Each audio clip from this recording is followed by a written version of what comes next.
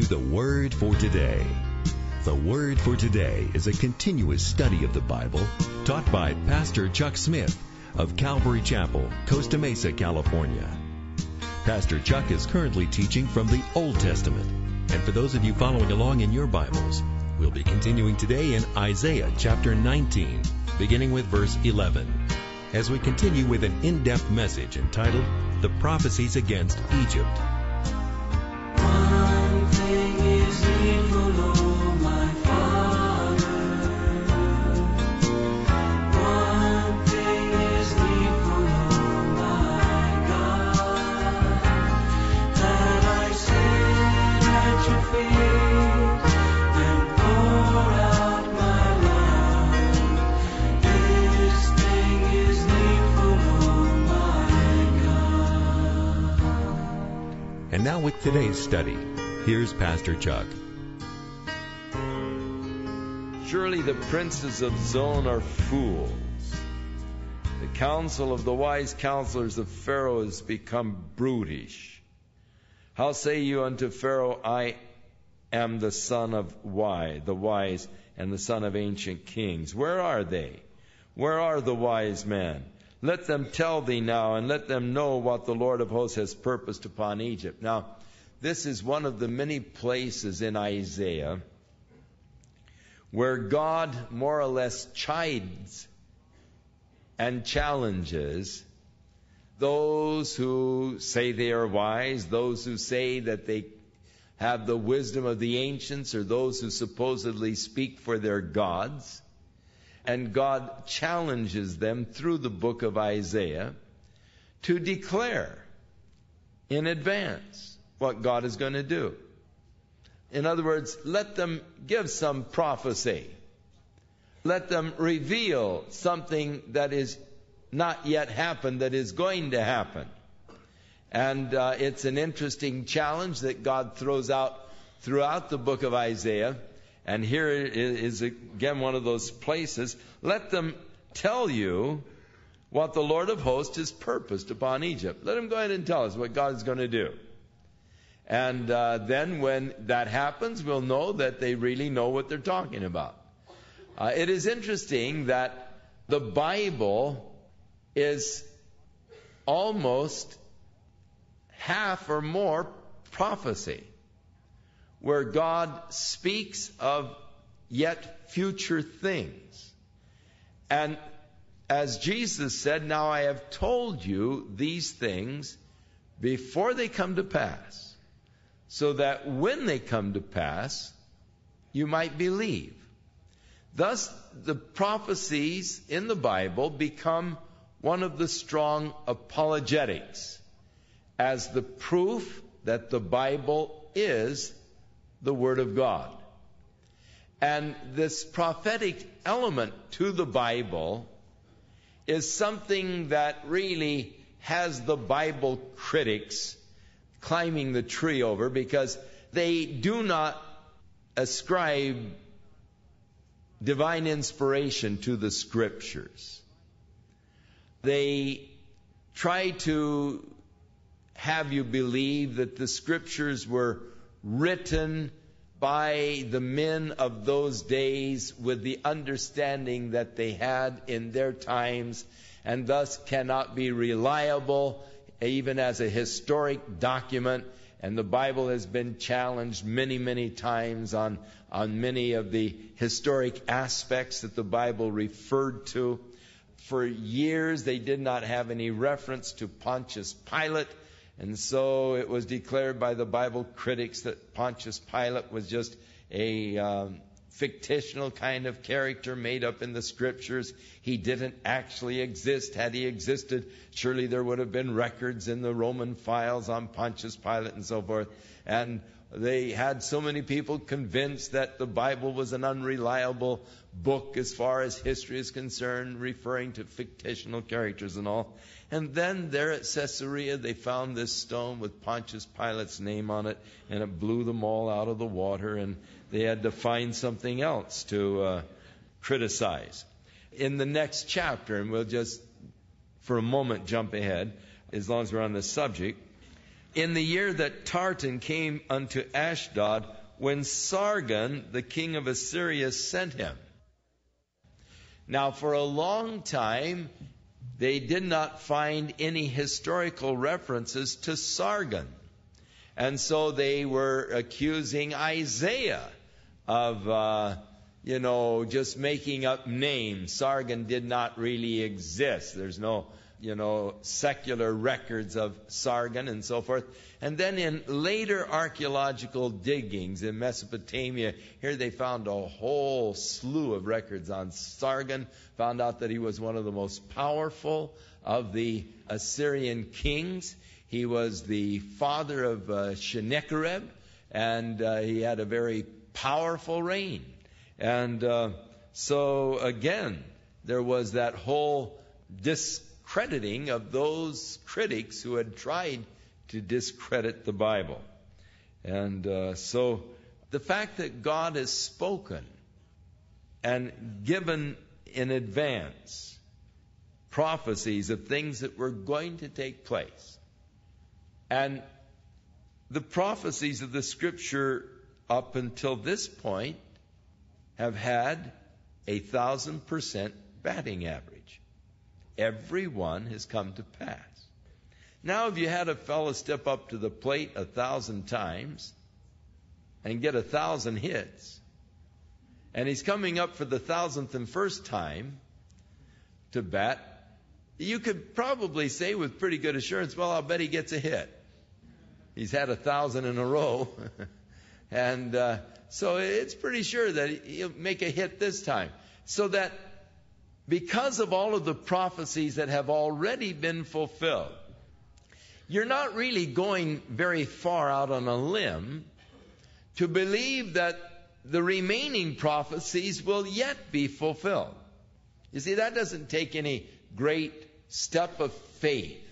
It is very practical, and it's very reasonable to expect the prophecies yet to be fulfilled that God has told us, the things that are going to happen. You can be sure that they will happen because He has been completely accurate up to this point. Now, one inaccuracy and the whole Scripture could be challenged and brought into question. Yes, but God said this and it didn't, you see.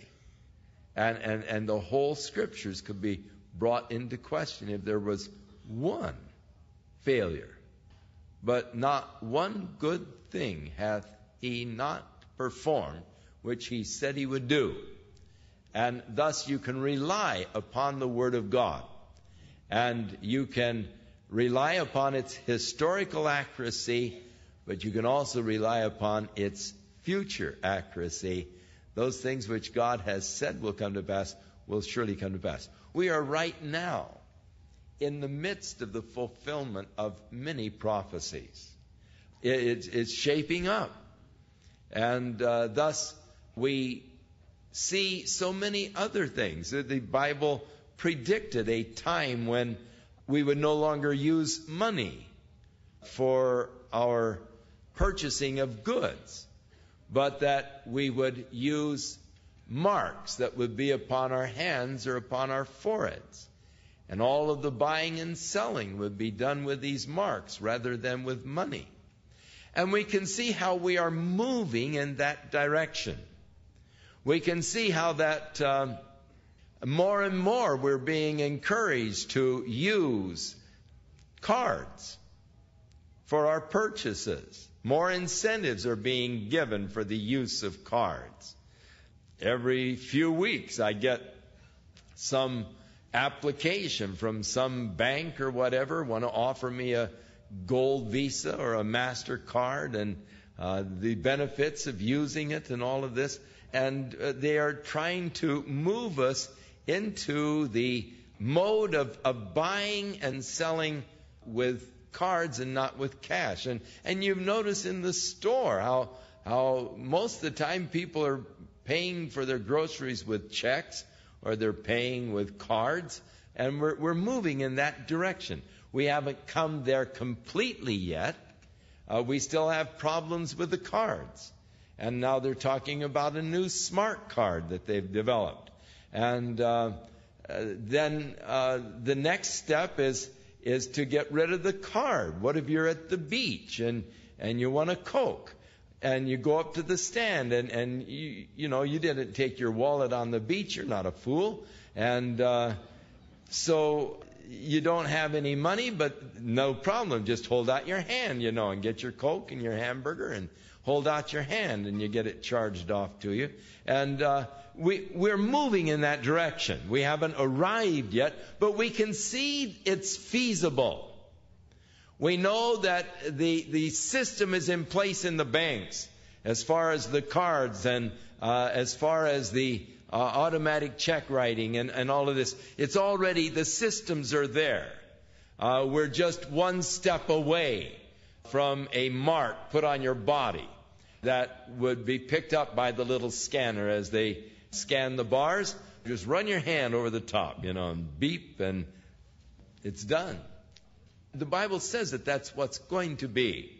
And it's interesting to see our technology now up to speed on that kind of stuff, so that it isn't far-fetched. It isn't some kind of a thing where you think, oh, well, that could never be. Because we realize that it is in the realms of practical reality at the present time. So, over and over and over, and not one, but in hundreds of things, we see that they have been fulfilled, or they are in the process of being fulfilled, or we can see on the future where things are shaping up. And it looks like this is the way things are shaping up right now and can possibly happen in the future. And that's what makes the Bible such a fascinating book, such an interesting book. And as I say, that's one of the strongest apologetics that you can give, that the Bible is indeed inspired by God. For only God can tell you with such accuracy that which is going to happen in the future, can tell you 2,000 years in advance, can tell you 2,700 years in advance that they're going to dam up the Nile River and going to have ecological problems when they do. And so they did, and we do. The princes of Zon, verse 13, have become fools. The princes of Noph are deceived. And they have also seduced Egypt, and they that are the stay of the tribes thereof.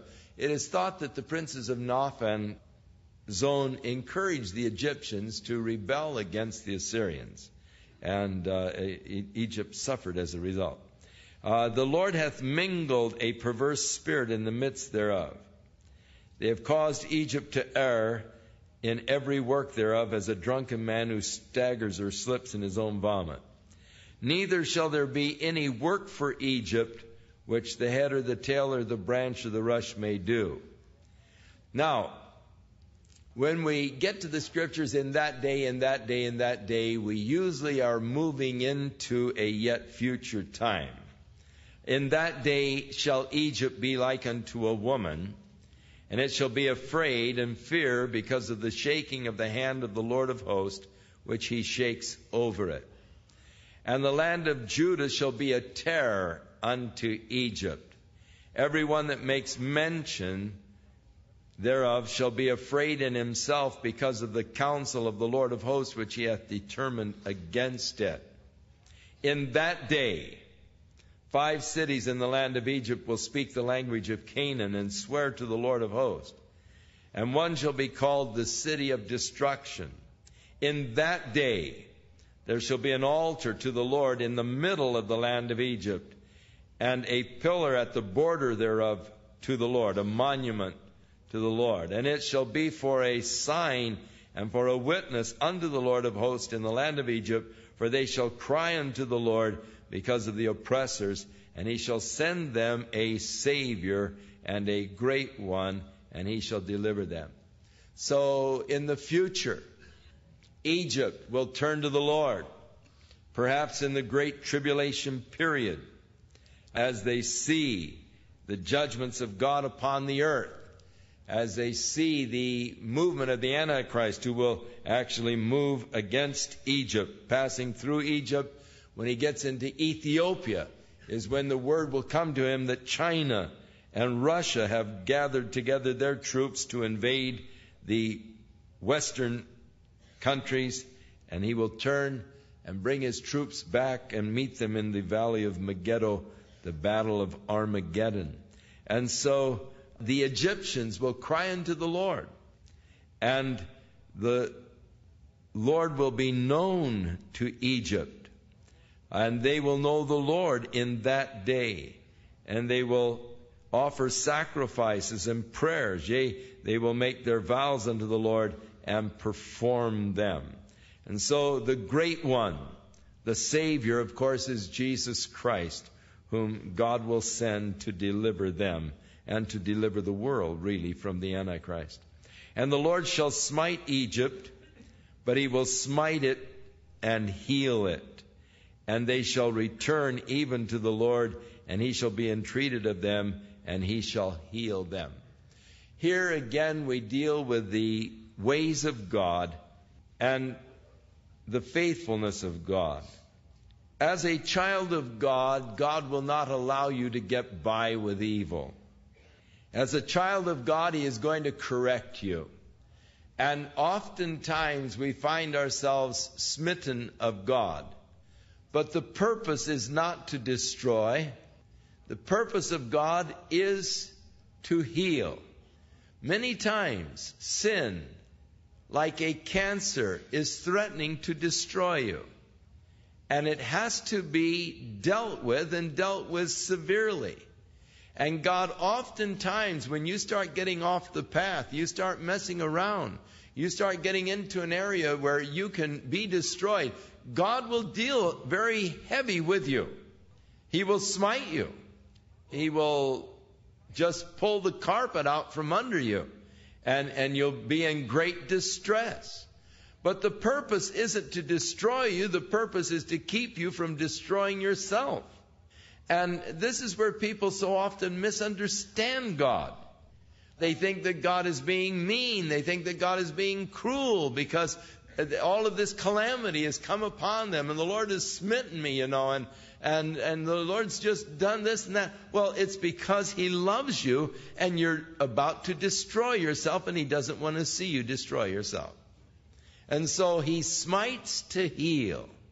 And if you're going through a real heavy time in your experience with God right now, and it seems like things are just going to pieces, the bottom is falling out from under you, it could be that God is trying to get your attention, that you're walking on dangerous ground, that you're flirting around with a situation that can be destructive to you. And God is trying to prevent you from destroying yourself. And thus he smites in order that he might heal. And the purpose of God was fulfilled. They returned even to the Lord, and he will be entreated of them, and he will heal them. And as you turn to the Lord will hear your prayer, and he will heal you and touch you. There's an interesting scripture in James. He says, is there any afflicted among you? Let him pray. Is there any sick among you?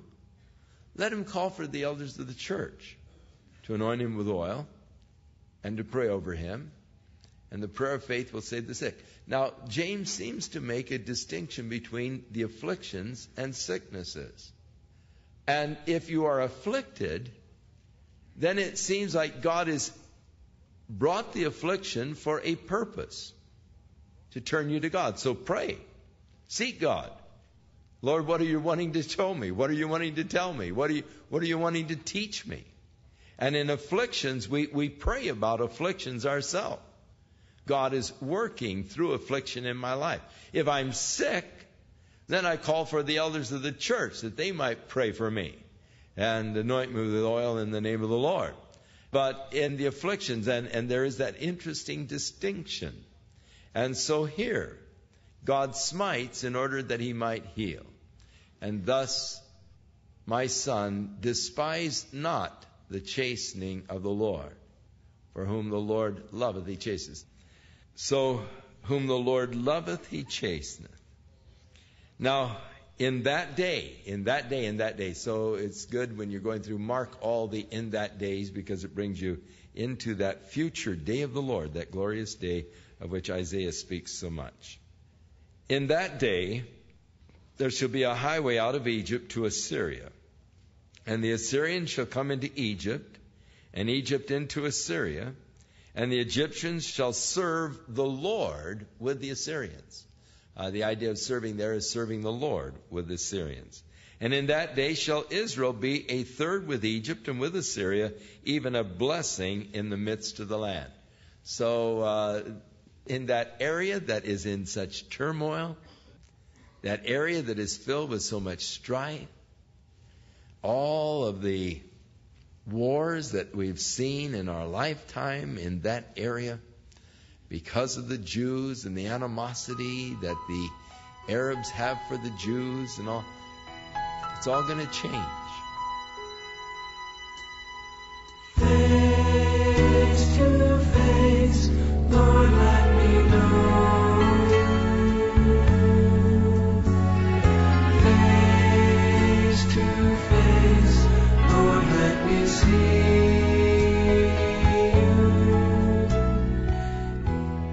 Pastor Chuck Smith will return with a few closing comments. But first, I'd like to remind you that today's message is available in its unedited form on cassette or CD. Simply write or call and ask for ordering details on tape or CD, number C3250. Again, that's tape or CD, number C3250. As we come to a close in today's program, we'd like to introduce a new book by Pastor Chuck Smith, written especially for today's young generation. Do you have what it takes to abstain from the immorality of our culture? Would you stand up for Jesus Christ in a group of complete strangers? What about in a group of your closest friends? It definitely takes a commitment to follow Jesus Christ. The Word for Today presents Pastor Chuck Smith's new book, Standing Up in a Fallen World, a Bible study based on the book of Daniel, a young man who took a stand for righteousness in a time when he could have lost his life. Filled with encouragement and application, Pastor Chuck teaches a powerful message for today's young adults between the ages of 12 and 20, urging them to stand up against the compromise in the world today and get ready for the Lord's coming. And now, for the first time, the Word for Today has made available clothing, t-shirts, beanies, and hats for a limited time only, equipping young adults to witness and revive their generation. Also available is a study guide especially designed for students and family devotions. To order your copy of Pastor Chuck's new book, Standing Up in a Fallen World, the clothing apparel and study guide, you can call the Word for Today at 1-800-272-WORD. Or write to us at P.O. Box 8000, Costa Mesa, California, 92628. Once again, that number to call is 1-800-272-9673. And for those of you that would like to visit our website, you can do so at www.twft.com. Or if you would like to email us, you can do so at info@twft.com. Well, coming up next time on The Word for Today, Pastor Chuck will be continuing his fascinating study through the book of Isaiah. That's coming up next time on The Word for Today.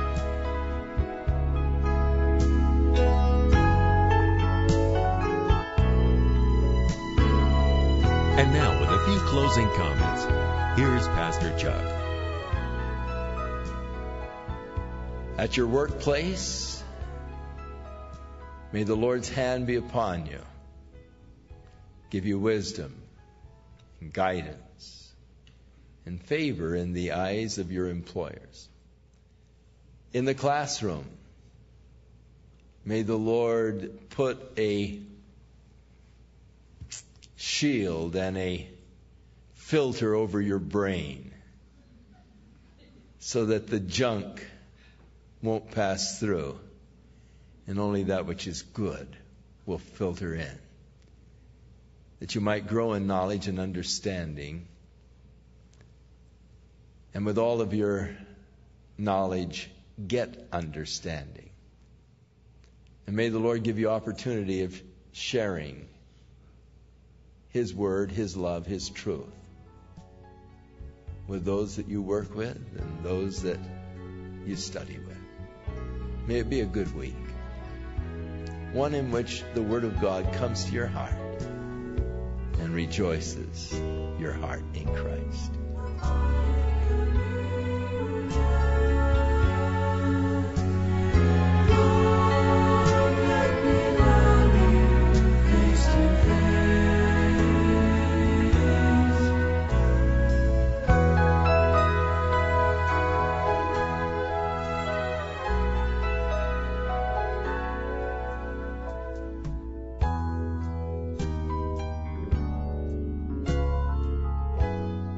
This program is sponsored by The Word for Today, the radio ministry of Calvary Chapel, Costa Mesa, California.